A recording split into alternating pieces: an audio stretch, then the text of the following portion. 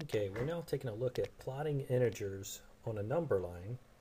So let's start off with some integers. So earlier we talked about integers being our basic counting numbers, 1, 2, 3, 4, 5, and of course these numbers go on.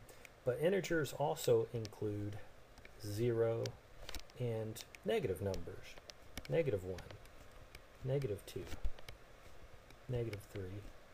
And of course, this goes on in the other direction. So those are our integers, no fractions, no decimals. And for the number line is just that. It's a line. And usually we represent 0 in the middle, although we certainly don't have to. And then we just kind of count off in each direction. So in the positive direction, we would say 1, 2, 3, 4, and depending on how big our numbers are, we would want to pick our scale so that we could fit those numbers on it. So here's 0 through 6. We might as well go the other way. -1, -2, -3, -4, -5, -6. And again, I just drew this symmetric so that I've got the equal number of numbers on each side, but I certainly wouldn't have to do it that way. Let's take some of those numbers that we listed. Let's say -2, 0 is always a good one, and let's say 3 and 5. Let's say I wanted to plot those numbers on my number line. What I want to do is I want to put a dot right above or right on the number line next to that number. So for example, -2, I would put a dot right above our -2, 0 right above the 0, 3,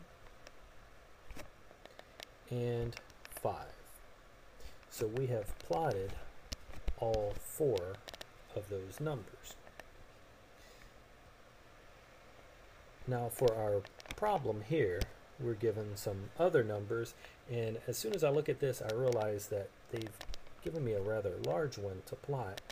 So since I get to make my own number line, and I know I have to go all the way up to 12, I'm going to pick a scale that allows me to do that a little bit easier. I'm going to go by 2s. So if that's 0, I'm going to list 2, 4, 6,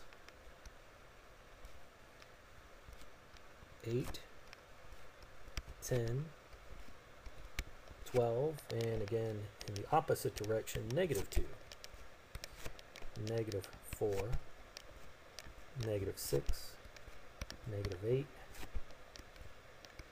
-10, and -12. Again, I didn't have to make it the same on both sides. I just think it looks better that way. So now when it comes to plotting these, 12, I actually have 12 on my number line all the way over here because that's a positive 12. It's on the right. For the -2, it is to the left of 0. Right there is my negative number. And for 8, again, that's positive, so it is going to be on the right-hand side. Now, it worked out really nice because all those numbers were even, but even if I had a odd number, I could still plot it on there. I would just put it in between the even numbers where it belonged. So, for example, if I were going to plot the number 5, I would just go right in the middle of let's say 3. If I were going to plot the number 3, I would go right in the middle of 2 and 4. So that's plotting integers on a number line.